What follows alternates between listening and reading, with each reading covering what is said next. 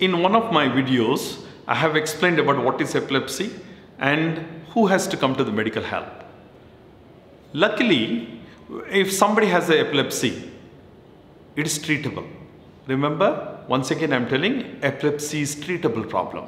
Unless you allowed it to happen repeatedly, neglected yourself, not taken the medical help, it is definitely treatable, and if that is not there, it creates a stigma in the society. So to prevent its further problem, medical help is mandatory. 95% of the patients can be treated completely with the medication. Along with the medications, if you follow some of the routine activities of the day-to-day, where we call discipline of life, epilepsy can be easily controllable. As of today, there are multiple medications are available. Most of them are well tested, very safe, and if taken under the medical guidance, 95% of the patients can be cured of epilepsy. If not cured, they can be well controlled. Years together it may not come. So who are the people who get repeated fits? So these are the simple 5 phenomena.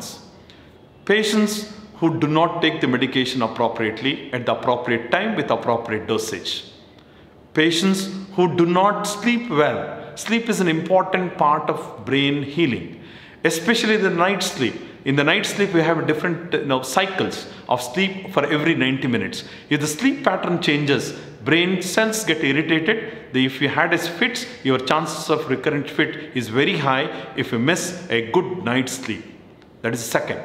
Third, the brain can be irritated when the sugar level of your own decreases. So eating at the right time, sleeping at the right time is most important. Fourth, we give the medication based on your body height and the weight.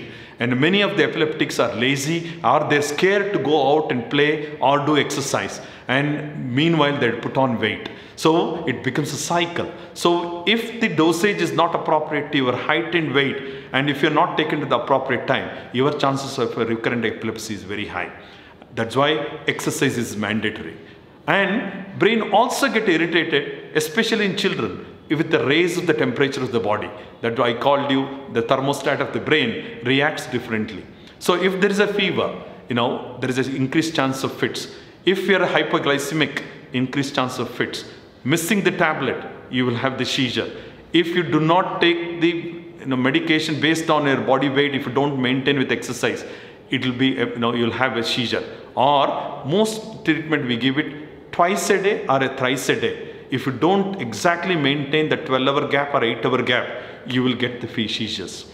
And when we give it 2 doses or 2 different medications, if you mix the 2 medications, the chances of seizures are very high because they each other interact and the dosage level comes down. So if you maintain these 5 points, your recurrent seizures become lesser and lesser. So if you have an epilepsy, please visit the Institute of Neuroscience at Aster Whitefield, and we have a dedicated epilepsy team who will look after you very well, and we will give the guidance in addition to the medication.